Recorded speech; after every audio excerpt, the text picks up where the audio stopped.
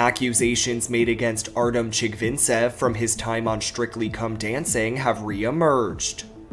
Shortly after his August 29th arrest for domestic violence, past accusations made against Artem, who has appeared on UK's Strictly Come Dancing and Dancing with the Stars, have resurfaced.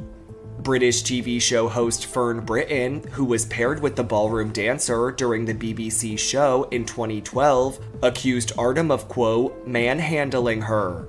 She says during a 2015 interview with Huffington Post UK, quote, he would look at my feet and just kick me or shove me, claiming that he told her, quote, you just stand there and don't move, I dance round you. Fern also alleges that he once told her, shut your face, go home before I kill you. To which she adds, I would say, oh please, just kill me, it would be easier. Or what was his other one? If you go for a cup of tea now, I will blow off like an atomic bomb. I thought, well, I won't correct him on that one. The former morning show host goes on to note that the pair, quote, did love each other for a moment or two, but he wasn't charm personified. She continues while speaking about her stint on the UK dancing competition show, saying, quote, I did kind of enjoy it, but it was grim at the same time.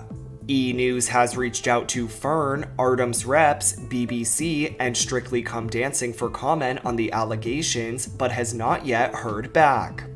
The Dancing with the Stars alum, who shares 4-year-old son Mateo with his wife Nikki Garcia, was arrested on August 29th for domestic violence after police received a 911 call. An officer from the Napa County Sheriff's Office confirms to E! News.